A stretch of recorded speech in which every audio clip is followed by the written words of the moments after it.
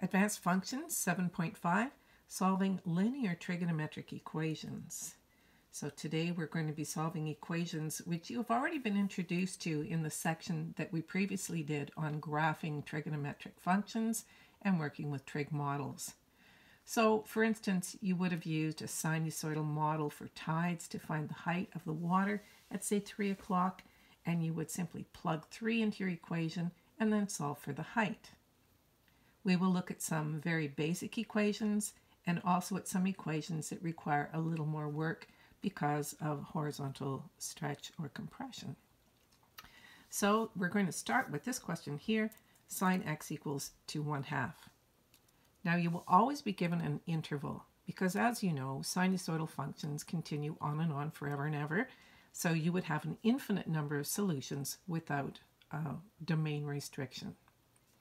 So where is sine x equal to 1/2? This should be second nature to you now, like breathing out and breathing in.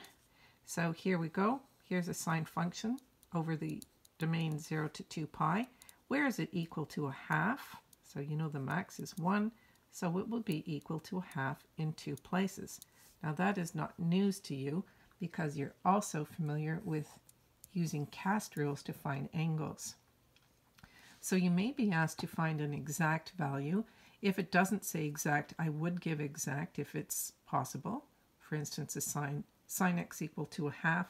You know that sine x is 1/2 when x is pi over 6 or 30 degrees. So this would be 30 degrees right here. Doesn't that look like it? Or pi over 6. So we have one solution here, pi over 6. That's a pretty big pi over 6 angle. So that's my A, C-A-S-T, and we have another one over here, which would be pi over 6 away from 6 pi over 6, or 5 pi over 6. Okay, so that's this one here is 5 pi over 6. That also makes sense because this is pi here, right? And so as you can see, this is my first quadrant, the second quadrant. The third quadrant goes from here to here, and the fourth quadrant from here to here. So that means x is going to be equal to pi over 6 and 5 pi over 6. Okay, that's just to warm you up. Let's do one that's a little more difficult now. So this one we have 2 tan x is equal to secant x. So when you're working with these equations, what you want to do is to move things to the other side of the equation, because what you want to have here is you want to have a number on this side. Okay, you don't want something equals to another function, and you want to really, if you can, get it down to one function. Sometimes that's not just possible.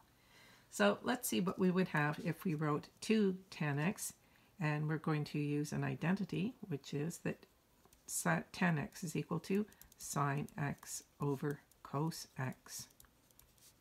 And secant x, of course, is 1 over cos x.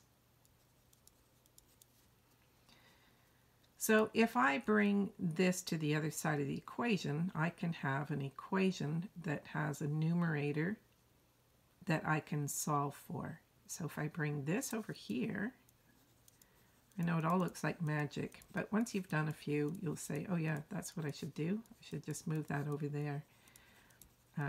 Cos x, look at that, right? So I moved it to the other side. And because the denominator is the same, that's the same as me writing 2 sine x minus 1 is equal to 0. Still over cos x, but this becomes unimportant when I'm solving an equation, because as you know, the only way this could be equal to 0 is if the numerator is equal to 0. So that means all I have to do is solve 2 sine x minus 1 is equal to 0, and now I'm going to throw everything back to the other side of the equation, so I just have sine x equals 1/2. Okay, so I'm back to the same question we had above, except the domain this time is between minus 2 pi and 0. So if we, well, maybe I'll draw it again here. So if I have sine x, so it's going this way for 2 pi, and It's going this way to minus 2 pi. So I want to know where is sine x between minus 2 pi and 0. So in this domain here, where is it equal to a half? And I'm trying to find these two spots here. So you do know that if you're doing negative angles go this way. So where is sine x equal to a half would mean I'd have to stop here. And I would have another one over here. So there's 1 and there's 2. Okay, so that's what, now you need to find the value of that. I'm just going to mute my computers. Okay, so this angle from here to here, remember this is going to be pi over 6, and this is 6 pi over 6. So this is going to be minus 7 pi over 6. Remember, going negative. So x is equal to minus 7 pi over 6. And the other solution would be the one way over here. Now the easiest way again to do that is say, oh, this is 12 pi over 6. So I'm going negative. So I'm going negative all the way around to here. So that's pi over 6 is the related acute angle. So this was going to be minus 11 pi over 6. So you want to make sure when you're done that you're matching the domain restriction that you were given. So you're looking for those solutions. And it's always nice to draw a little picture. It helps you see where you should be. Okay, let's move on to something just a little more difficult. And that's when we have something where k is not equal to 1. So in other words, when k is not equal to 1, we're changing the period of the function, right? You know that. You know that by now. You know these lessons well. So this one, 2 sine theta cos theta equals cos 2 theta. So again, like I said, you want to get a number on this side. Now, you may make the mistake of saying, well, if I divide by cos 2 theta, which you can do, let's do that first. Let's say cos 2 theta and cos 2 theta. Now, if you had subtracted this on the other side, then you would have been in real hot water because you have nothing left to do with it. So sometimes you'll find you hit a roadblock. So go back, because if I had said this, let's say I did this first, and I said, okay, well, the last time we just subtracted it, and I did this, then you'd say, oh, how am I going to, I can't factor cos theta out of this. And then you might try to switch this to another format, and it's just going to go, ooh, messy. Okay, so divide by cos 2 theta, that's going to give me a 1 here. That's nice. What is 2 sine theta cos theta, though? Because I can't really simplify this unless I do something up here. And you should be saying, oh, 2 sine theta cos theta, that's sine 2 theta. Magic, right? Sine 2 theta over cos 2 theta is equal to 1. Now we're getting somewhere. So sine over cos, that would be tan of 2 theta is equal to 1. Now this is where you have to be careful, because if I use my calculator, you shouldn't need a calculator because you know tan of theta is equal to 1 when theta is pi over 4, right? 45-degree angle. That's your special one. 1 square root 2. Should be really good at finding that now. But if I do the inverse of this, that would say that 2 thetas are equal to pi over 4. Okay, now you're okay so far. You want to leave this one here and find the other place where theta is equal to 1. And that is in quadrant T here. So I had pi over 4, that's positive 1 here, and it would also be here. So this is going to be 5 pi over 4. Okay, but the question asked me, you're asked to find for theta, not 2 thetas. So you know that when you have tan theta, do you remember what the tan graph looks like? We'll sketch it. It's It's this wiggly one, remember? And it had pi over 2, and then it goes through here again, and then it has another asymptote at 3 pi over 2, and then it goes to here to 2 pi. So I want to know where tan 2 pi equals 1, and we found these two places here, which is pi over 4, and this one over here, which is 5 pi over 4. But that's not the question. It says 2 theta. So what's theta equal to? Well, I just have to divide by 2. And that's going to give me pi over 8 and 5 pi over 8. Now the problem is that I need to know between 0 and 2 pi. So this would be tan theta, right? This is tan theta, not tan 2 theta. So if I do tan 2 theta, what's the period? The k is 2, so the period is going to be pi over, remember the period of a regular tan function is pi, right, from here to here. It's 180 degrees, or pi. So pi over 2. So that means that this asymptote here is going to be half of where this one was, right? So this is going to be pi over 4. And the next period is going to be at 3 pi over 4. Next asymptote, sorry, this is going to be 3 pi over 4. Add 2 more, you're going to get 5 pi over 4. And 7 pi over 4. So just keep adding 2 pi over 4. So here we go. Now we've got our tan function is going to go like this now. And you're going to see that there's 8 pi over 4 or 2 pi. You're going to see that you actually have, because this is a horizontal compression, right? So we have more values where it's going to be equal to 1. So we should have 1, 2, 3, 4 solutions. So if I found these two solutions, all you have to do now is add, we're going to add the period. Add the period until I get close to 2 pi. Don't go over it, right? Because that's my domain here, 0 to 2 pi. And what is the period? The period is pi over 2. The period is pi over 2, or I'm going to write it with a base of 8 because I'm adding it to these fractions anyway. So that would be 4 pi over 8. So I have pi over 8, 5 pi over 8, keep adding, 9 pi over 8, 13 pi over 8, 17 pi over 8, nope, that's past. 16 pi over 8, that's this one here, right? That's 2 pi, so I have to stop. So here's my 4 solutions here. Okay, you might want to run over that one again just to make sure that you've got it clear.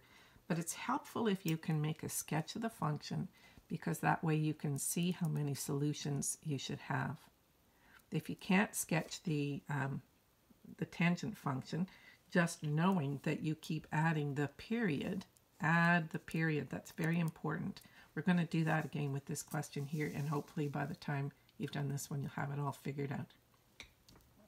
Okay, nice one. Sine 4x equals to a half, where x is between 0 and 2 pi.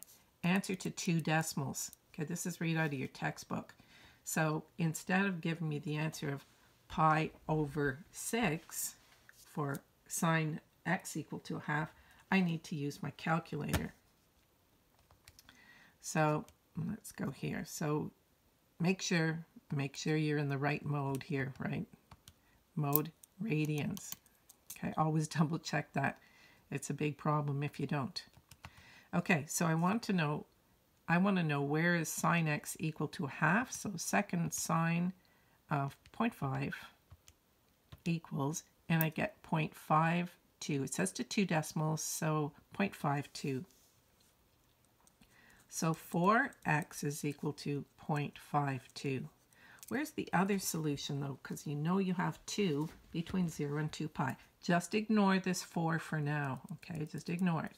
So 4x is 0.52. The other place where you're going to have sine x a half,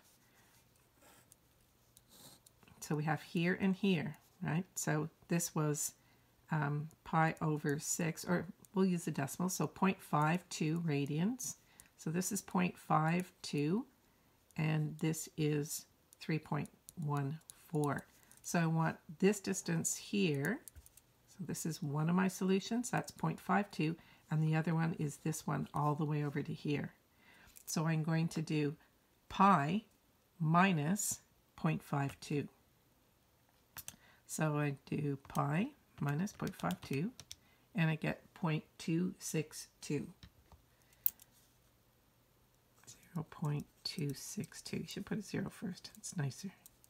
Okay, now this is where you stop and you change this to 1x.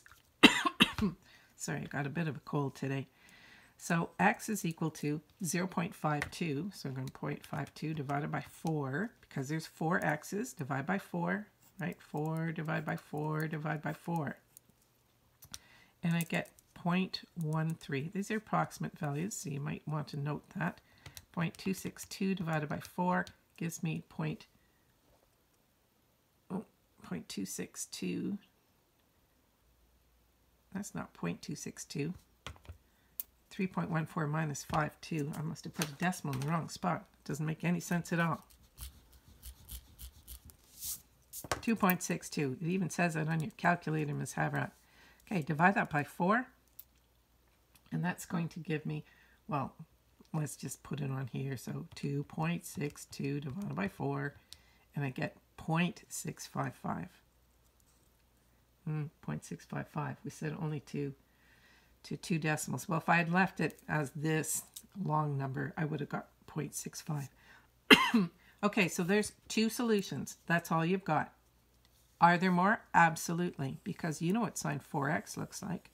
What's the period? Whoops, sorry. What's the period if k is 4? K equals 4. Period equals 2 pi over k. So the period is only pi over 2. Oh my goodness, pi over 2. So in 2 pi's, let's go pi. Here's pi over 2. Here's 3 pi over 2. I have all these little sine functions. There's 1, there's 2, there's 3, there's 4. How many solutions am I going to have? So you want to look, where is it going to be equal to a half? So 1, 2, 3, 4, 5, 6, 7, and 8. 8 solutions. Oh my goodness. Okay, how are you going to find those? Just like we did above. You want to add the period. So you want to add pi over 2 to each of these solutions until you get to 2 pi. So 2 pi is going to be 6.28, right? 6.28 radians. So if I'm adding pi over 2, so let's go back here and find out what pi over 2 is. Pi divided by 2, and I have 1.57. So I'm going to add 1.57 to each of these numbers. So I'm going to just put a little box around our solutions. So we have this one and this one. Now we're going to add 1.57. I'll put a plus sign here so you remember. 6 and 5 and 7 is 12. 6, 6 is 12. 1, 1 is 2. 222. That's such a nice number. 10, 7, 1.70. Okay, so this is my first solution, my second solution. This is my third. This is my fourth. So even if you can't sketch this, you would know that you have to get to 6.28, right? So you've got to keep adding 1.57, 1.57. So that's 7, 12, 3, 9, 7, 3. And there's 2 more solutions. So that's 5, 6. And add 1.57 again. Get good at adding. Shouldn't need your calculator for this kind of math, right? 14, 8, 4, 4.84, 6, 13, 5.36. Okay, 6, 7. And this is my 8th solution. So if I added 1.57 to this, let's just see what happens if we get 1.57. 4 and 7 is 11, 16 is 14, and 2 and 4 is 6. Whoops. Look, we can only go to 6.28 radians. So this one is not a solution. And we've proven it by drawing this little graph for you. Okay, so I hope that helps you. Be careful with these ones where you have a different k value than 1, because you have to do a little bit of thinking to make sure you're covering all the solutions. Okay, I hope that helped you. It's a snowy day here today, and like I said, I've got a bit of a cold. Hopefully I'll be able to keep taping for you. Have a great day. Good luck. Bye-bye.